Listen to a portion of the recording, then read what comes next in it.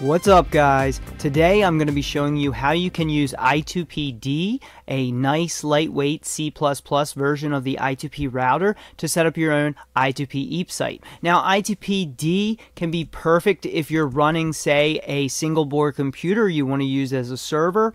But you don't have to use I2PD. You can check out my previous video where I talked about how you can set up this exact blog in a Railroad package that is brought to us by IDK, and it's also a plugin on the Java I2P router. Now today we're just going to be covering I2PD. I figured since I already started covering some I2PD, we may as well continue along that vein. So let's go ahead and check out the post I wrote over the last day or two. I wrote this and I actually shared it with members early, so people who decide to support this can do that at buymeacoffee.com/politictech. You can sign up for a membership, and I enjoy sharing things at advanced and uncut videos and some of the behind the scenes thoughts and planning with people who support this. So if you're interested in that kind of thing, you can always support that way or share the video. That's a great way to support this. So this is actually a finished post. I'm going to make it public for everyone, but I do share it in advance with members. Now, I talk about some of the benefits of why you may want to host a Darknet website. Now, Darknet does not mean some evil website. It does not mean evil content. It does not mean that you're going to be, doing anything wrong. In fact, it's far from that. It's actually providing real security. End-to-end encryption is what's allowed with an I2P EAP site. Now, when you're using HTTPS, you actually have third parties. You're also relying on things like certificate authorities and ISPs who can do all kinds of different attacks, especially if they work in concert with other third parties. Now, with an I2P EAP site, it's end-to-end encrypted. Now, what does that mean? That means that only the visitor and the server are handling that encryption. It's not being, certified by intermediaries at any point. So the server private key stays private with the host, and you're able to securely view, log into different pages, and carry out anything you would on a normal website. And I talk about it. You can check out the blog if you want to learn more about the benefits here. We're going to go ahead and talk about why you want to use this. I chose to use this server here. You can actually go with Apache if you want, but you should be aware that when you're doing that, you're going to have to be concerned about certain revelations that happen in the default Apache setup. So there are certain config files and other things that you may need to modify if you use Apache. So we're just going to be focused on this right now, and all you got to do is install the web server. So do that first. We're going to go into the terminal in a moment, but I want to run through the process with you guys. So first, what you're going to want to do is install this server, and you can follow my command here if you're on a Debian, a Linux Mint, an Ubuntu, or other similar operating system that has the apt command. Go ahead and run this. You'll install the web server. Next, what you're going to want to do if you're on an Arch system, you can run this command to install it. Now, once you've done that, what I recommend is setting the web server to only allow direct connections from the local host. And the way you're going to be able to do that is you're simply going to go into your configuration directory, which is in... We'll simply go into this directory here, and this shows where we're at, and you can find your server configuration files in this directory. And you can also set up what's known as virtual hosts, and you can follow any guide if you want to go through various virtual host setups. I'm not covering virtual hosts today, but you can pretty much cut and paste this into your normal server configuration, however you have it set up. Whether it's a virtual host or if it's just a main configuration, you can actually paste this in. Now, the key two lines in this that you're going to want to use if you're hosting an I2P website is allow from localhost or 127.0.0.1, and then below that you're going to put deny all. Now, what those two lines are going to do, it's going to allow connections at all times from your server to your server. Now, it's going to deny everyone else. So, for example, if you're hosting an EAP site on the internet and you don't want people to know where that server is located, for security reasons, it makes sense to host it as a Darknet site. It doesn't mean something bad. It just means that the encryption is secure, and maybe the people who are doing unethical data collection and snooping may be going quote, going dark. Now, that just means it's secure. That's all going dark really means. Now, with these two lines, you're going to protect yourself from local machines on your LAN from being able to correlate the contents of that website. So for example, if you have very specific code or wording on your website, that can be picked up. And even something like banner scraping, something like that, where they can actually scrape the version and different things of web servers and different unique fingerprints of that web server. So you're going to want to deny it on the ClearNet except to the server itself. So once you do that, once you've added these two lines into your server configuration, and this is just an example of a server configuration, you can simply paste this after your location / here, and then above here, which is the location for your website. So what you can actually do is set up any website you would, just as you would a normal website. And so this isn't going to be that much different at all. And I'm going to show you how to get it set up on I2P. It's going to be a lot easier than you think, so stay tuned. Make sure to like the video, comment, guys.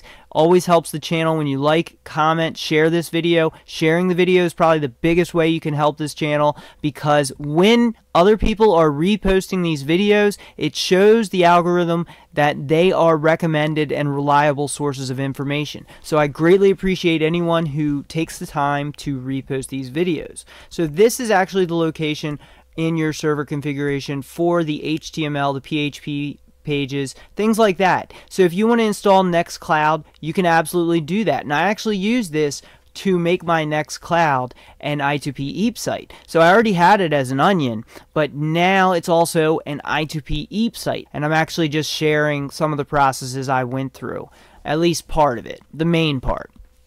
So once you have those two lines added, pay attention to where this is, because this is going to be where your files are. So you can add an index.html or an index.php, and that will show up on your EAP site.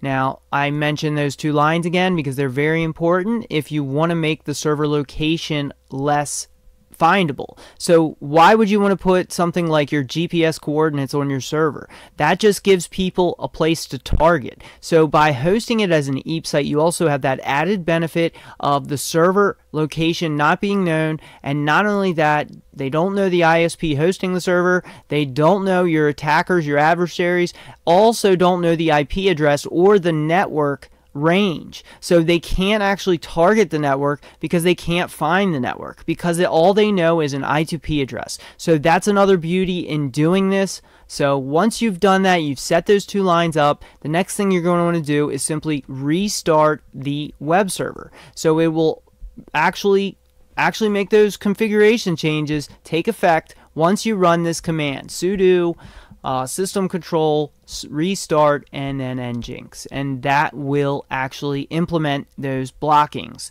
So that will help prevent correlation attacks where someone may try to correlate a ClearNet port scan or banner reveal from, and someone may just load part of the content of the page. They may be able to correlate that. They absolutely will be able to correlate it unless you block everything but localhost.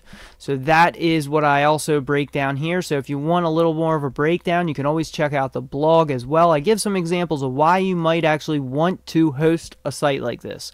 So if you have an interest in being a citizen journalist, open source intelligence investigator, and you don't necessarily want to put your face and your name on everything you report on, and in a day and age where there is so much centralized power, it makes sense to protect yourself. And hosting a site like this is another great way to do that. So the next thing you're going to want to do is you're going to need to install the I2PD, the C++ I2P router. Now, anytime you run I2P, if you haven't watched my previous videos, the main thing is you just need an I2P router. You can choose from multiple different options. The original Java, which is available at get-i2p.net, the I2P Plus, which is at i2pplus.github.io or skank.i2p, or you can go with this lighter I2PD, which is a great option for single board computers and very old computers. So if you want to try it on something lightweight, go ahead and try it out. Here's the command to install it, and here's the command on Arch.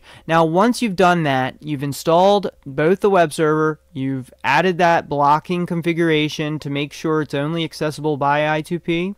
The next thing you're going to want to do is add a very simple addition to your configuration.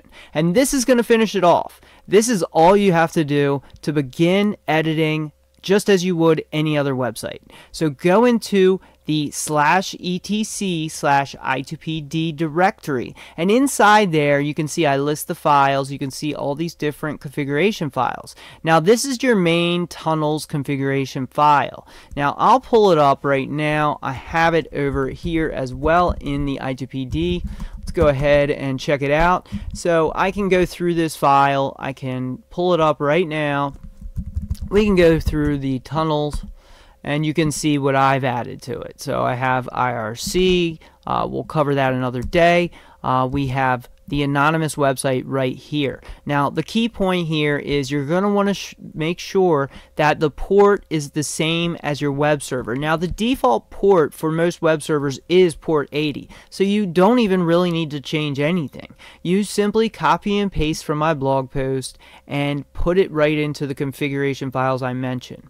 Now you want to set up the port to be the same on the web server as under this anon-website section, and it's an HTTP type tunnel, so it's going to be able to actually load everything correctly because it is HTTP, which is the same as you would on the normal ClearNet.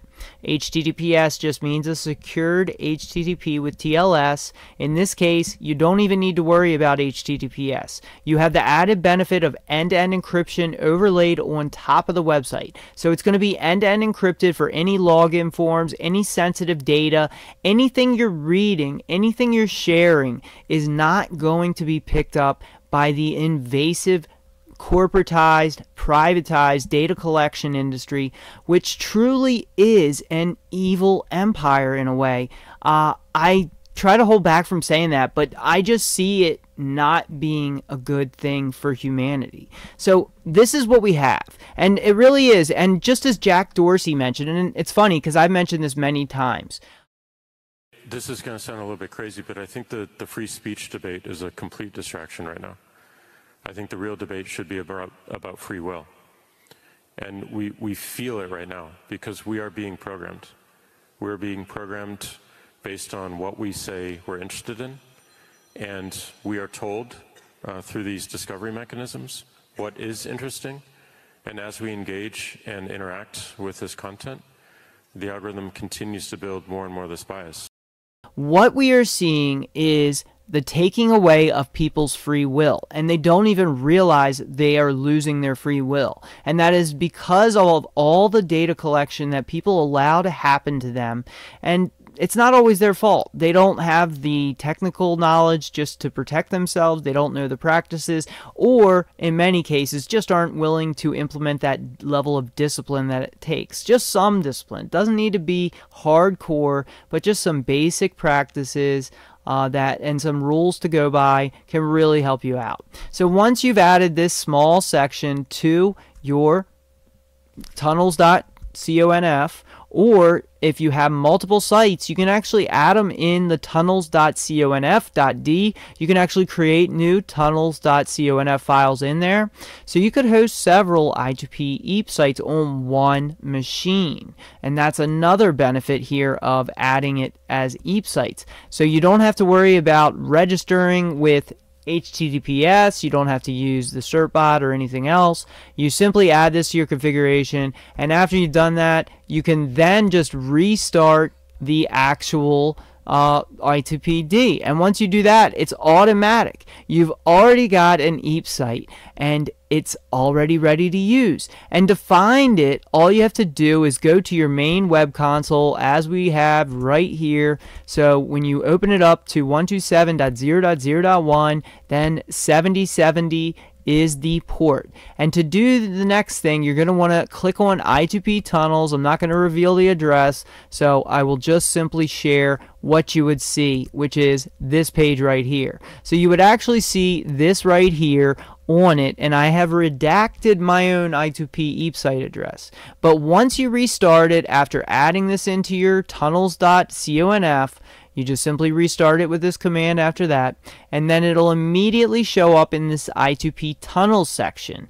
And when you pull that up, you're going to get this. You'll see server tunnels, and there will be your new B32 base 32 address right there. And that's all you have to do. You now have an end-to-end encrypted I2P EAP site. You can actually modify all of that as you would any other. So I can go into my /var/www. I might have let's say index.php. I could start writing some code here, and it would show up on the I2P EAP site address. And that's really all it is. That's all you have to do. Now, if you're going to be making outgoing connections, you may want to consider making some firewall rule changes there, and maybe we'll cover that in a future video. Make sure to like the video, guys. I always appreciate it when people take the time to share this video. If you leave a comment, it's a huge help. And to all the members, I really appreciate you guys supporting this. I really couldn't do it without you. I wouldn't have been able to continue something that is growing at this kind of a niche topic. It's not something that I normally would have pursued for this many years, given that it is a niche topic. But, I think it's important information. It's something I believe in. So, I'm going to continue sharing tips and tricks that in many cases, some I share some of my own work, and I'm going to be making some new updates to some of the scripts that I've been sharing. So thank you guys for all of your support. If you want to support this in another way, I'm also selling core boot laptops. I can offer I also offer some customization options there. In fact, reach out to me if you're interested in some of those, because I haven't posted publicly about some of those customizations. But you can reach out to me at righttoprivacy@tutanota.com or righttoprivacy@i2pmail.org. And I'll be back later with a video soon on how to protect your security and privacy.